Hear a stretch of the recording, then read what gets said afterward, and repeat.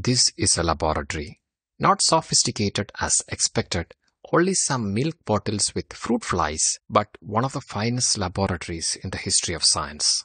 It is fondly called as Morgan's Fly Room, the birthplace of modern genetics at Columbia University, where Morgan and his students worked on fruit flies to reveal the mysteries behind genetic inheritance and linkage. In the last video, we discussed about the relationship between independent assortment, linkage, and crossing over. In this video, let us understand how Morgan carried out his epic experiment in stepwise manner within 5 to 10 minutes. If you are new to this channel, please consider subscribing our channel. Morgan was working on Drosophila melanogaster or fruit flies. He found out that majority of the fruit flies are red-eyed, and he called it as normal or wild type. To his surprise, he got a white-eyed mutant. He called it as a mutant as it is a rare one, and this famous white-eyed fly changed the course of genetics. Let's begin with his conclusion to understand better. Morgan's experiment concluded that white eye color is a sex-linked recessive trait. The gene for eye color is physically located on X chromosome. How he reached this conclusion? Let's begin with the first cross. He crossed red-eyed female with white-eyed male. So red-eyed female, this is a white-eyed male, the famous white-eyed mutant fly. So as expected, all had red eyes, both female and male had red eyes. To understand better, let us write down the genotype. X plus is a red-eyed trait or wild type. XW is the white-eyed trait. W indicates the white-eyed trait. So this is homozygous X plus, the wild mutant red fly. And this is white-eyed XWY, as this is a male. It is having a Y chromosome, only one X chromosome, that is with this white trait. Now let us draw the Punnett square. It's better to draw this Punnett square along with me to understand this concept better. So these are the female gametes X plus, and these are the male gametes XW and Y. So the offsprings are X plus XW, then X plus Y, X plus XW, and X plus Y. As expected, all had red eyes. And Morgan suspected that this white-eyed trait is a recessive trait, just like Mendel proposed. So it is unexpressed in the F1 generation, just like a recessive trait. So he wanted to confirm this, whether this white-eyed trait is a recessive trait.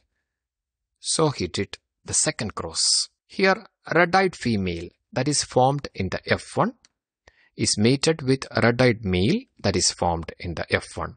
Or the flies, the males and the females that is formed in the F1, the red-eyed flies is mated with one another. And this would be the genotype X plus XW, as this is a hybrid or heterozygous F1, red-eyed female. And this will be, for red-eyed, it will be X plus Y. As expected, he got the 3:1 ratio as Mendel suggested. So let us work out this. X plus and XW are the female gametes, male gametes are X plus and Y. So the offsprings are X plus, then X plus Y, XW or X plus XW, and XWY.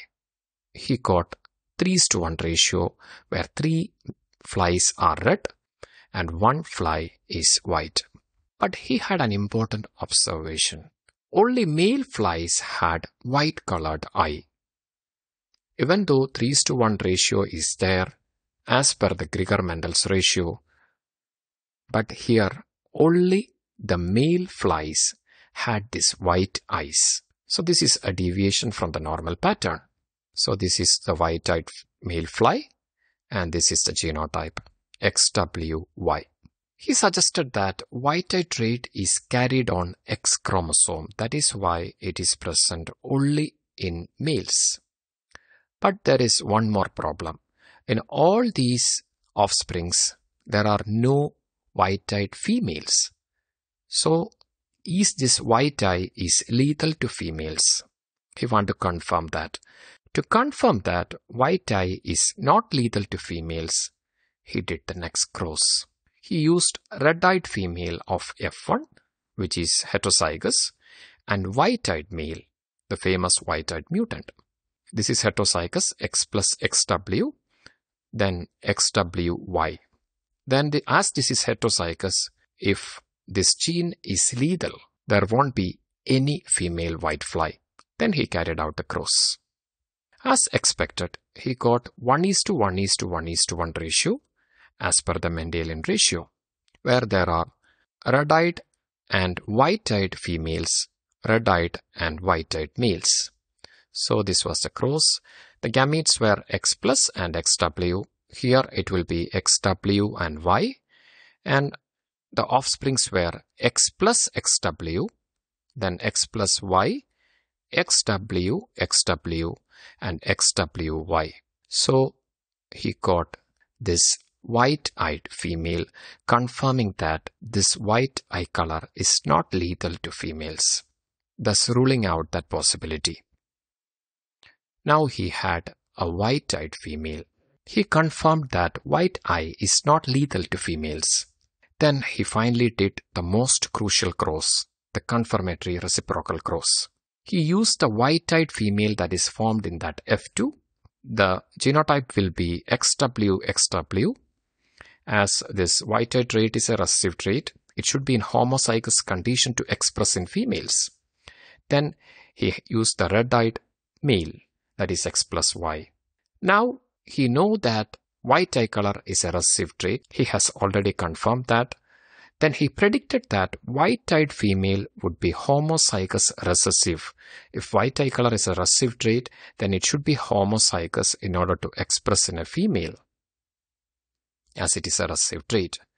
Then males inherit only X chromosome from the females. So in this cross, all males will be white-eyed, as this X chromosome, XW, will be inherited by the males or from the mother.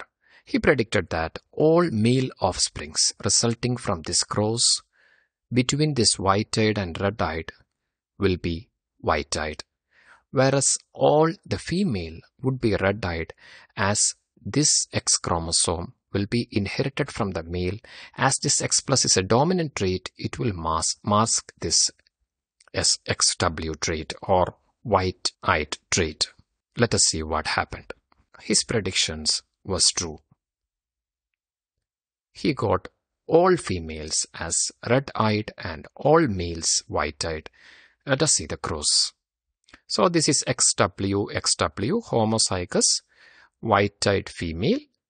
As white-eyed is a recessive trait, it should be homozygous. Then red-eyed trait, that is X plus Y.